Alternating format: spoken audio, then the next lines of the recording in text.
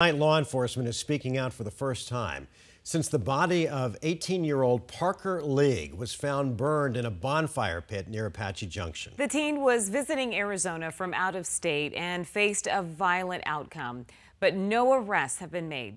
Team 12's Bianca Bono is live outside of the Maricopa County Sheriff's Office. And Bianca, what are you learning? Caribe and Mark, sheriff's officials are still remaining pretty tight-lipped about some key details in this case, including cause of death. But we are learning more about why the teen was in Arizona.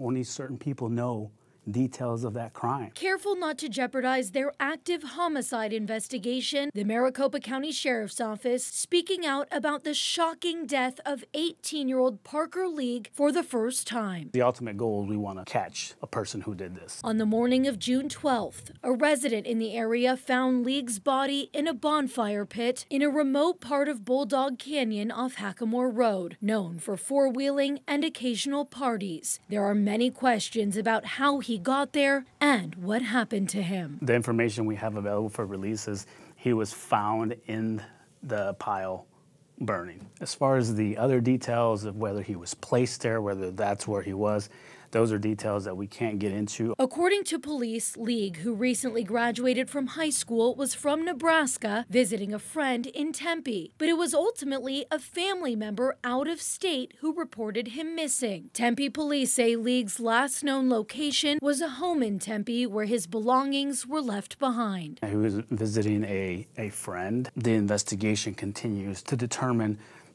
was this a family friend? Was this a close friend? Was this somebody he met? We don't know. Do you believe at this point you know who did this? We're working the investigation.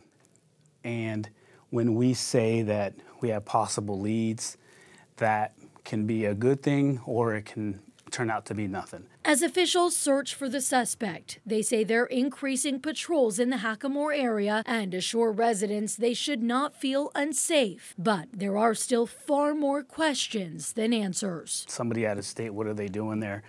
We don't know. A very popular area for off-roading, for gathering, and things like that. But at this point, we're trying to find those answers.